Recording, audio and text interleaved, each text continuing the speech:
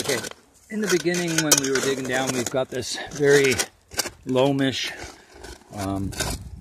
darker red, well, blonde, but it's mostly almost clay-like.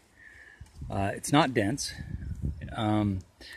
As we got down, the bigger boulders started to disappear. They were sitting mostly on the surface. We got to medium size, and now we've gotten down to, medium to small, and we're down about 2.5 feet. But at the 2-foot level, and when we hit it, we noticed something. The actual sand, let me get a close up. The actual sand has become much more coarse.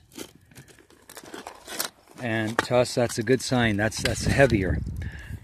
It's crushed up rock that didn't get time to turn into actual dusty sand, fine grained sand. It wasn't rolled as much.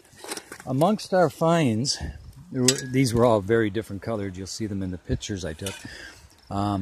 This is a large chunk of stone that, as you can see, sorry, there it is, now you can see it, is very squared off, rectangular I should say.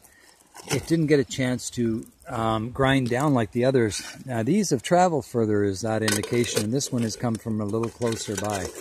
So that being at the 2-foot level roughly, it was placed here a long time ago, but from closer by. Up north of us we have several gold mines, an incredible number when you really look at it. You're looking at about 40 to 50 different gold mines that have been opened over the years, and most of which are closed, but they're still inspecting those areas for placer gold, for veins. They know that there's more there. So we are now hitting on the heavier sands, the rough stuff, and it's much darker in color than the red. We had some lighter in between that's kind of buried now in the pile.